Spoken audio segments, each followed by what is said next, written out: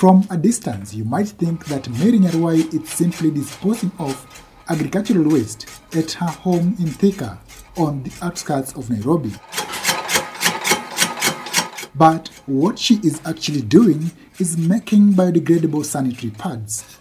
After facing difficulties finding safe quality pads herself, Nyarwai thought of a solution using readily available raw materials. Maize is a staple in Africa, and this is waste. So I normally go and collect it from the market, and this is also waste. These leaves, pineapple leaves, are waste. So I also collect them from the farms.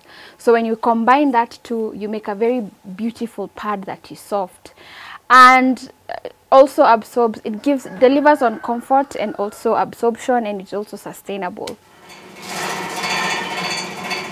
Once collected, these agricultural wastes undergo rigorous processes to break down the natural fibers and mold the raw materials into biodegradable sanitary pads. Nyarwai's company is called Nyungu Africa, loosely translated to Womb of Africa. Her pads are getting good reviews. The difference was quite significant. It felt like I was sitting on clouds because the material is very different. Her pads are very soft. The absorbency is good. It becomes really quite a lifesaver for yourself. In 2019, there was a widespread outcry on Kenyan social media questioning the quality of some pads on the market. Kenya's health ministry says it is attempting to maintain quality standards for the sanitary pads produced and sold in Kenya to protect consumers as well as the environment. The strategy was broadly looking at sanitation being a person-friendly issue. Now, the bigger thing or the new thing in that strategy is that we were looking at empowering the individuals to be able to act.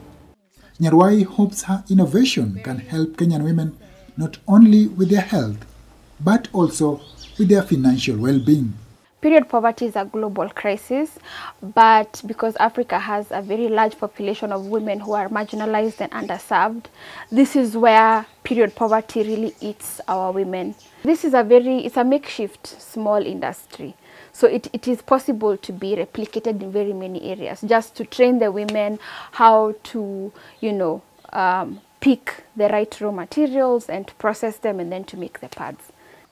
And best of all, the pads are not made of plastic, which means they do no harm to the environment. Juma Majanga for VOA News, Thika, Kenya.